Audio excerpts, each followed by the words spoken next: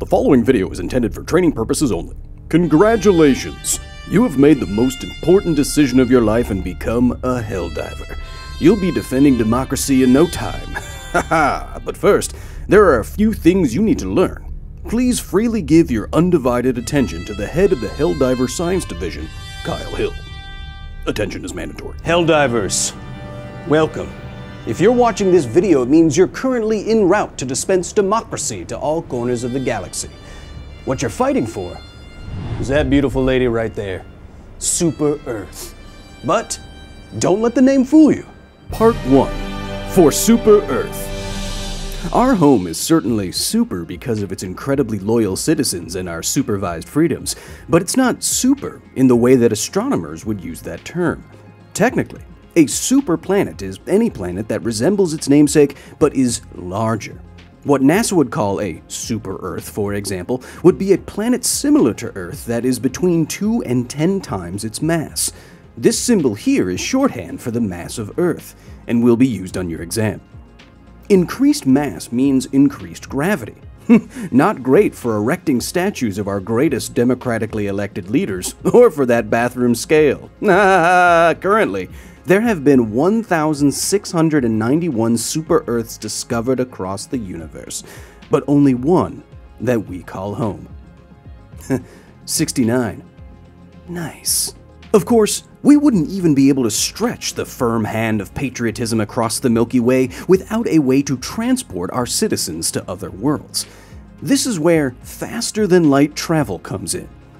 Heroically liberated from the mysterious and low-resolution Illuminates, this technology's closest analog is the Alcubierre drive, a so-called warp device that gets around pesky time dilation effects by compressing space-time in front of a destroyer and expanding the space-time behind it, in effect moving space through you instead of moving you through space. Helldiver FTL drives run on a steady supply of the liquid known as E710, which, thank Liberty, contains the exotic matter necessary to bend space-time and can be found in decomposing terminate bodies. If you'd like to know more, please reference this additional video featuring an interview with Dr. Alcubierre himself, found in your Freedom folder. Now I know what some of the more studious Helldivers among you might be thinking right now. But Professor Dr. Sergeant Kyle, sir, if we have faster-than-light travel, why don't we just use that in Einstein's theory of relativity to create closed time-like curves and go back in time before the Terminids even had an outbreak in the first place? Why don't you let us here at the Science Division handle questions like that? You just focus on firing the taxpayers' projectiles. Further questions will be met with, harsh reprimand. Part 2. Helldiving. I know you're raring to go out there and administer some managed democracy, champ, but before you do, you have to know about the diving in Helldiving. When you arrive to a planet in need of liberation, your destroyer will be in a low orbit, but that's still surprisingly high. The International Space Station, for example, is in a low orbit of 400 kilometers above sea level, moving with a tangential velocity of over 7 kilometers per second, or 17,000 miles per hour. At this incredible velocity, astronauts can witness up to 16 gloriously fiscally conservative sunrises a day. Mach 25 is quite the Liber speed, Helldiver. It's so fast that anything re-entering an atmosphere will impact air molecules too quickly for them to move out of the way. This heats up the air until it breaks down into another state of matter, plasma, creating one hell of a light show. That's what you will see on your first dive. Adiabatically heated rarefied atmospheric plasma that transfers heat to your pod via convection. Say that 10 times fast. However, though you will hear robot ladies over the intercom saying the opposite, your destroyer will not in fact be in orbit around an occupied planet, like the International Space Station is around Earth. You can see that the planet is not turning beneath your feet, Helldiver, and it's too close to be in a geostationary orbit, which would explain why it's not turning. In reality, your destroyer will be hovering above your mission objective in order to provide artificial gravity to the ship. It's a costly way to generate gravity, but a useful one. Consider this. There is still almost 90% of the gravity of Earth on the ISS. Astronauts are only weightless there because they are falling around the planet. If the station suddenly stopped and hovered, those astronauts would be standing at attention, just like you are now. Now, I know what some of the more studious among you might be thinking right now, but Detective Private with Eyes Kyle, if we're not actually in orbit around a planet, why is there compression heating on our Hellpods when we drop into the atmosphere? You ask a lot of questions, don't you? You know, questions can be thought crime. Yes, I know many of you out there have heard the stories, but the figure that 52% of Helldivers die upon Hellpod impact has been greatly exaggerated and is undemocratic. Thanks to our loyal engineers, G-forces have been reduced to the point that now only 49% of Helldivers valiantly compress their spines for the cause. Don't believe unsanctioned propaganda. Part 3. The Enemy.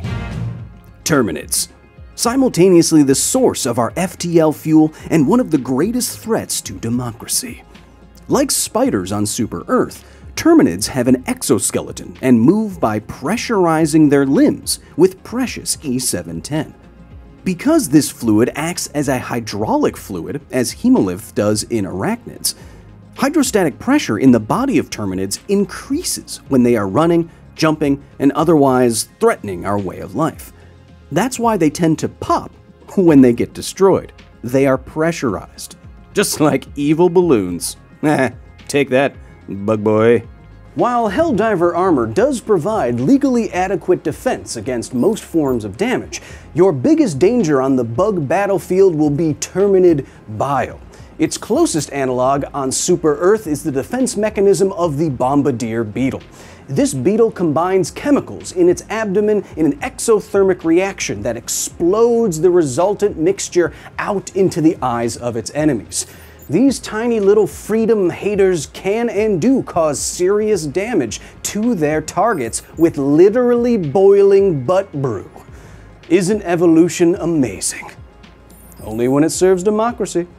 Much less is known about another great threat to Super Earth. The socialist, probably, automatons. We don't know much, but what we do know is that they like to have their projectiles contain a powder, a finely ground magnesium, strontium, and organic fuel. This creates that bright red streaking effect that is so characteristic of red tracer rounds back home on Super Earth. Why exactly they use this ammunition is unclear. Maybe they're communist. I'm just joking. Or am I? No, I'm joking. The term communist is outlawed. You know that. We all know that. Part 4. Your weapons. Now, as much as I'd love to tell you that Helldivers and their standard issue firearms are enough to repel any evildoer, the truth is that you're going to need some help from above, in the form of various orbital strikes. Now, before democracy reached its invisible hand outside the solar system, an orbital strike meant something very different. The power of an orbital strike came not from lasers or nukes, but from velocity. If a destroyer or weapon platform is in an orbit around a planet, that means it's already going thousands of miles per hour. Anything dropped from that orbit, therefore, will have a tremendous amount of energy from its motion alone. Kinetic energy then can take the place of chemical and/or nuclear energy. This simple and cost-effective perspective is where the rods from God weapon concept comes from. Just imagine an 8,000 kilogram tungsten cylinder impacting the battlefield at Mach 10 from space. That's an energy equivalent to 11,000 kilograms of TNT. Glorious. Now, I know what some of the more studious among you might be thinking right now. But Dr. Professor Sergeant Professor Kyle, sir, if our ships aren't actually in orbit, why do we call them orbital strikes? Well, the final line of defense when liberating a planet in need is the 500 kilogram bomb, able to take out all but the most socially liberal of targets in a single massive explosion. 500 kilograms of what, you ask? Well, it's not TNT. The fireworks that you'll see after calling in this orbital strike are much larger than 500 kilograms of TNT could produce. And it's not 500 kilograms of fissionable material, Not even the most stimmed up Helldiver could escape a nuclear weapon with that much explosive material. So, what is it? Well, it's... just kidding. That information is hella classified. Helldivers, I'm not going to sugarcoat things for you. Serving up a piping hot cup of Liber-tea to Super Earth's many enemies, yum yum, is not going to be easy. Most of you will not be returning home. That's a risk that the taxpayers just decided you're willing to take. But if you stay vigilant, stay smart, and above all, stay free in a ceremonial sense, you will return home a legend. Thanks for watching.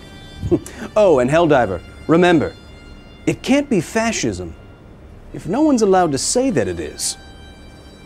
Good luck out there. Now exiting the facility.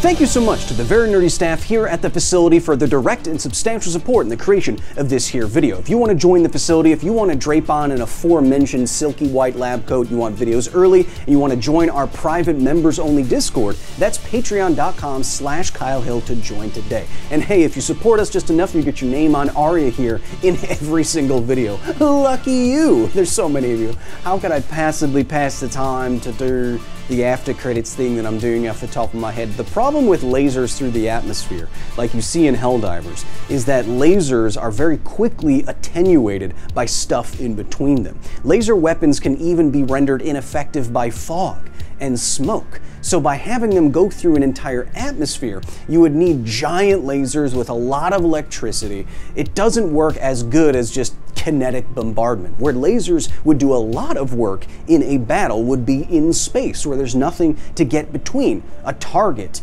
and what's shooting that laser. And lasers move at the speed of light, and they would stay...